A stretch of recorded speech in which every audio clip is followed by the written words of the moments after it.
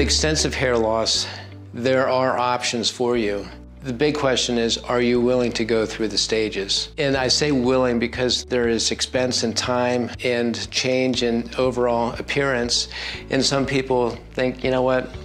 I don't know if I want to go down that road, while others are like, I want to make a massive change. So at North Atlanta Hair Restoration, you can check out our website, look at our before and after pictures, look on our YouTube channel. We have several documented patients with severe balding, even from front to back, where we have done total hair restoration. So this is an absolute option for you if that is your desire. Now, we pick our battles. We go for the front mainly to restore the hairline. When the person looks in the mirror, they see themselves and they're happy. They're not as concerned about getting coverage back in the crown. Others want full coverage. So how do we do that? First, we have to assess the donor site in the head.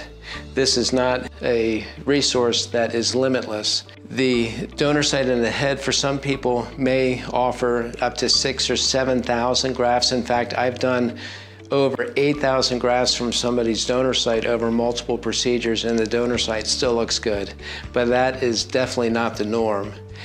If somebody is looking for hair transplantation to go from the frontal hairline all the way in the back, you're looking at a minimum of 5,000 grafts to possibly up to 8,000 grafts. And I've even done 12,000 grafts on an individual who had a significant need for it and a significant need for maximal coverage.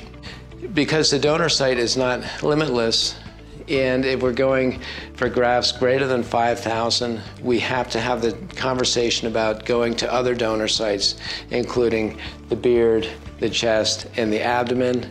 I've had many patients ask me, well, what about all the back hair? Can you take that off? I'd love to get rid of it. The problem is back hair is very difficult to extract. The grafts are very weak, and the healing on the back is not optimal, and it takes too long. The healing in the beard, the healing in the chest and the abdomen, it literally is within 1, 2, 3 days, and life moves on.